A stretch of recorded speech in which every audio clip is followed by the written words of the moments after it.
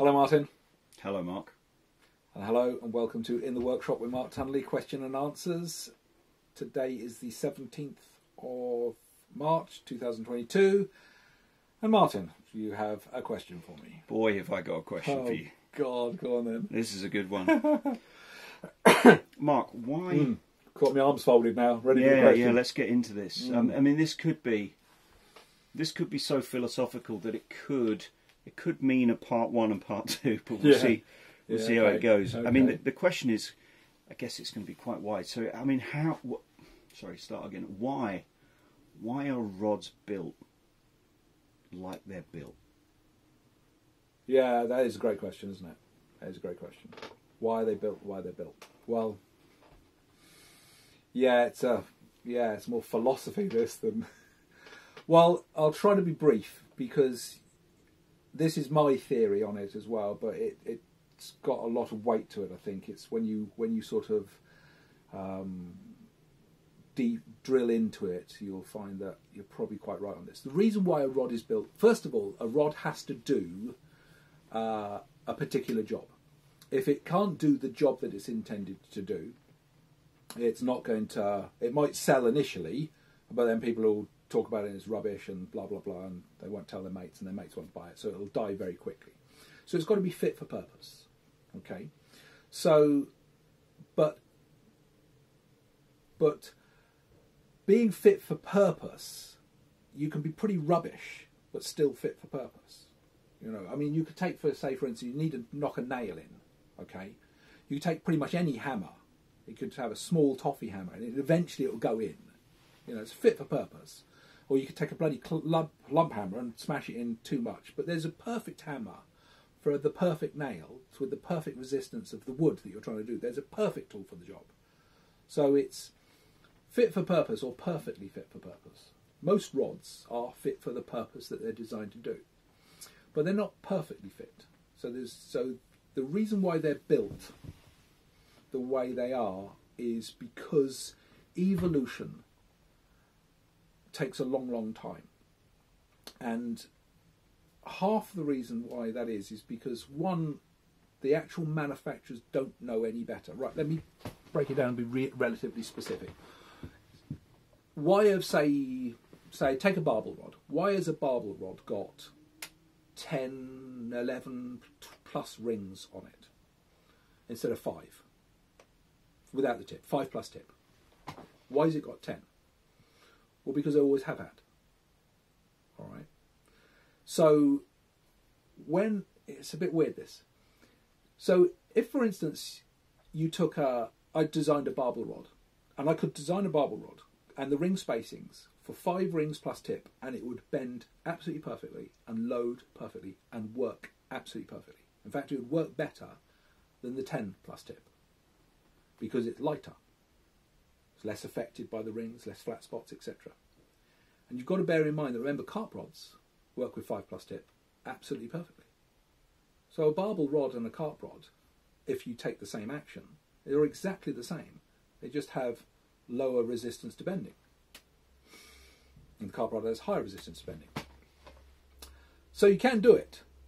But if you did it and stuck them on the tackle shop and stuck them on the racks there, people have a preconceived idea of what a barbel rod should be. So Joe Bloggs comes in, he needs a new barbel rod, he knows what his barbel rod is like, what he's previously used, and then he picks up this new barbel rod and it has hardly any rings on it and immediately says, well, that can't be right, puts it straight down and walks away.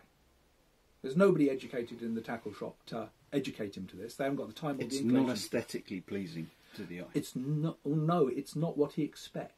You see, what he's used to. So change is met with scepticism. Anything new is always approached with caution, and it's an evolutionary thing. Okay, imagine this scenario: we're a cavemen. Okay, we're wandering around. We know our fields, we know our trees, we know our range, we know everything in our flora and fauna. We're aware of our environment. So when we see a deer that we've seen before, we know that's a deer, that's a so-and-so, that's a bumblebee, or whatever. And suddenly we see this new animal, okay, and it's really big and hairy, and it's got loads of stripes all over it. And immediately I think to myself, oh, I'll run up and give that a cuddle. Well, I'm dead, aren't I? It just kills me and eats me. So evolution, and I don't mean to sound funny, but evolution has made us view everything that's new with caution. Otherwise it kills us. It's just a normal thing. You know, you just don't go, oh, I wonder what that is, I'll go and pick it up. No, find out what it is carefully before it kills you, you know. So we view things with that. We automatically say, if it's different from my preconceived idea or my experience of it, it must be wrong. Red flag. Red flag. It must be wrong. Yeah. We never say, oh, it must be right. So a manufacturer, most fishing rods are sold obviously in the tackle shop. Very, very small are sold through guys like me who make them and sell them directly to the public. So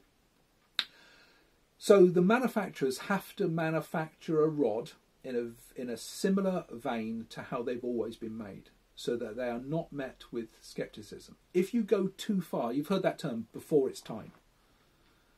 When it was made, it was before its time. It wasn't well received at all. But today it is. It's absolutely fine. It's considered the norm. It wasn't wrong. It was just before its time. So, because of that human nature part that I was on about. So every little step the manufacturers take in their development has to be incremental and small. They can't make quantum leaps. And there's two reasons why they can't make quantum leaps. One is because it would just be rejected, even though if it's perfectly right. And two, another reason is I don't generally think that they know how to make the quantum leaps, because you have to understand how most fishing rods, specifically in this scenario, are developed. And there's not like these gurus constantly trying to push the boundaries and develop new things at all. It is just about, a owner of a company or a consultant going out to a factory and just making a couple of tweaks for the New Year's model. So incremental changes. So where were we going with this? What was the original question? I seem to have lost myself. Why are rods made the way they're made? Because of history. Yeah. Because that's how they are. You see, if you suddenly invented right now, today, a barbel rod, okay, they've never existed before, so there's no preconceived ideas, they would be quite different from the barbel rods that you can buy 10 years ago. Because you're setting the template, Yeah. in other words. Yeah. That's interesting. So, on the subject of barbel rods then, how would you make a barbel rod? Let's say a 12-foot barbel rod, which seems to me like a good length to start. Yeah. Right, how would you make a barbel rod? Well, again, as I said earlier, you could make it with 5 plus tip, 5 rings plus tip, and it would work absolutely fine. It would look wrong, just would look wrong.